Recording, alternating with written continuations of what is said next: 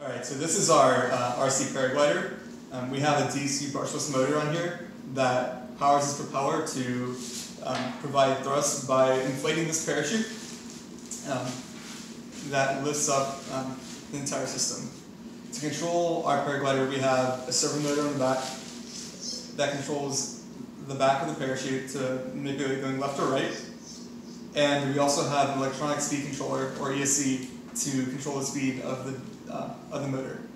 Powering this whole system, we have a BeagleBone with doing the main processing on board with a built-in IMU. And we also have an ESP32 to read in data from a radio and convert that over to UART for the BeagleBone to read in. We also have a 3S battery to power the DC brushless motor and the onboard systems. Alright, I'm going to talk more about our controller and radio control system that we use for the Paraglider. So here we have our controller, which has another ESP32 on it, and two joysticks. When we read in the analog value of the joysticks with an ADC, and then process that information on the ESP32 and convert it to digital information, which is then sent over the 915 megahertz radio, and it's sent there using SPI.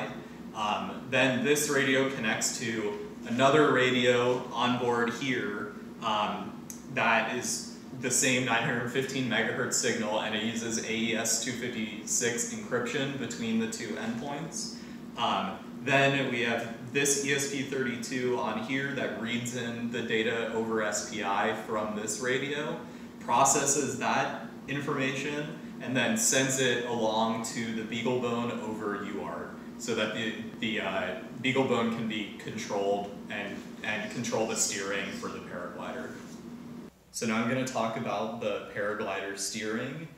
So first we have our auto stabilization that reads in the yaw value of the gyroscope and corrects to try to keep the Paraglider flying straight. So when we turn to the right, it pulls down on the left side, which causes it to steer back to the left and stay in a straight line. And when it turns to the left, that pulls down on the right side, causing it to steer back right and try to stay in a straight line. Now I'm going to show you the steering from the controller. So as you can see, when I turn the control stick to the right or left, it pulls down on the right or left and tries to hold that position.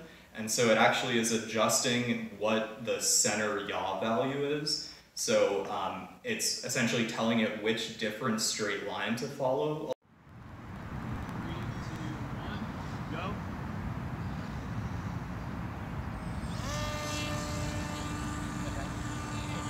Okay. There we go. Great.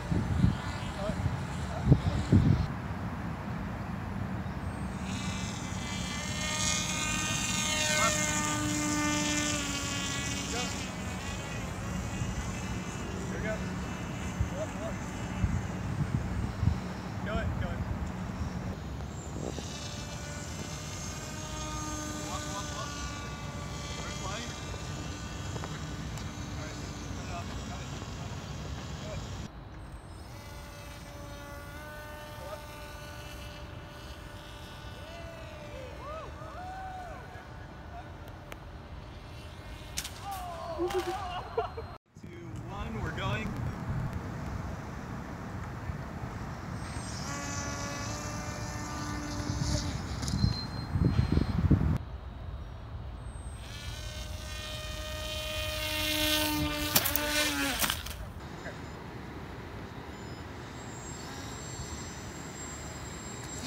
Oh, I pushed